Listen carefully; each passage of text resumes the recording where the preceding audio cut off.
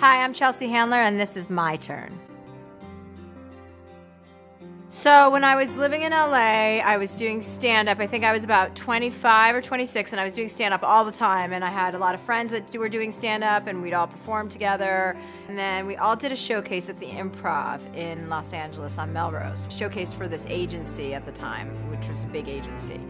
And I had been doing stand-up for about 5 years at that point, and my girlfriend, who I convinced that she had to do stand-up, she was so funny, I'm like, you have to do stand-up, you have to try it. She had been doing stand-up for like a year, and we both showcased for this agency, and she got a call from them the next day, and I did it. And I had been working for it, and I thought for sure I had gotten them and that they would want to represent me. And she called me with the news, and I had to feign that kind of enthusiasm and say, yeah, oh, that's great, when I wasn't chosen. And it was awful because she was my really close friend, and I hated the way that I felt, that I was jealous and that I wanted to be chosen, and there must have been some mistake, and how could she get something that I didn't? It wasn't fair because I was the one who convinced her to do stand-up in the first place. And I had all of those thoughts, and I called my sister, Simone, and I said, I'm having really bad thoughts about my friend. This is what happened. And she said, it's okay for you to feel jealous. It's okay, that's a natural feeling. You can't stop yourself from feeling that way. And you've told me, so you've told someone. You don't need to tell anyone else. You just can't ever act on jealousy. But you have to understand that what you have is completely different than what my friend had.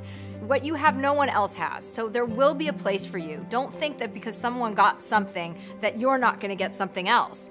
There's room for everybody.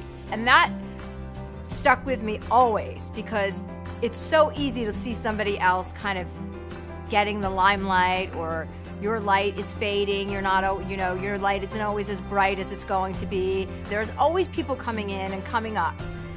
But to remember that there's always a space for you, because there is no one that's exactly like you.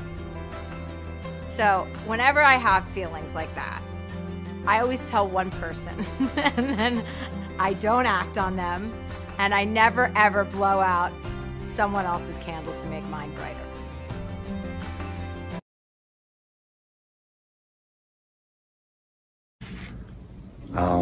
So AK, if you're wondering what it's like being the nephew of Chelsea Handler, to everyone else it might seem like unordinary or special in a way, but to me it honestly feels normal. Like, Chelsea is just my aunt, but a couple of the things that stand out about her and make her unique is that she's so successful, and this success that she has kind of motivates me to be the best version of myself.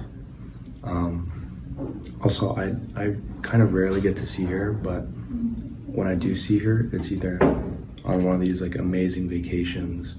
We usually go skiing, or we go to Martha's Vineyard or Nantucket, which are these islands off the coast of Massachusetts, and those are always a lot of fun. Just because I get to bring my whole family, extended family with cousins and aunts and uncles, and I get to see her. It's always really fun to hang out with her because she's a comedian, obviously, so she makes like jokes and stuff. What else?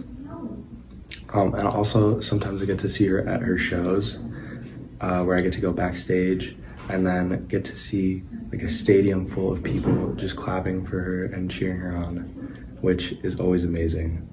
So yeah, that's how it feels being a nephew of Chelsea.